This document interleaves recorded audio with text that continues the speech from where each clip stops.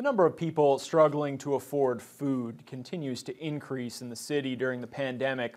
So to help fill the void, the RFDA and 211 North have partnered to ensure that no one goes hungry this Christmas by providing holiday hampers to those who qualify.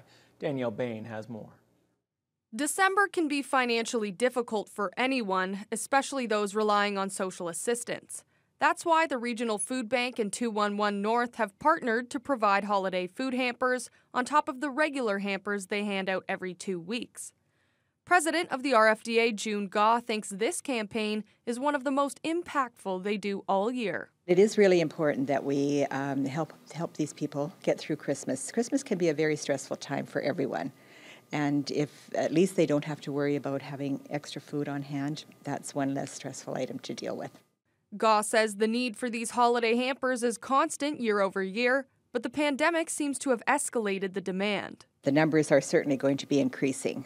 We've noticed a huge increase in our regular food bank clientele, the numbers, so I think that the hampers this year are going to increase in numbers as well. Those requiring certain foods based on dietary restrictions or religious reasons can still receive appropriate items in their hampers.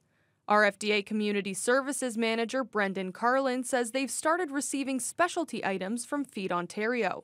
We're getting better at offering those options to people who have those needs. So oftentimes, I know for our delivery program, people will call 211 and register, and they'll say they have those needs, and then we make sure that they get a hamper with those types of items in there. And that goes for dietary restrictions of any kind, really. So is our system perfect for those types of foods? Not yet, but we're working on it for sure. Those in need can register with 211 from now until December 13th. Once you register, you'll be provided with a pickup location close to you, and you can grab your hamper December 16th or 17th. The RFDA hopes to hand out 1,500 hampers to help ease some of that holiday burden. Danielle Bain, TBT News.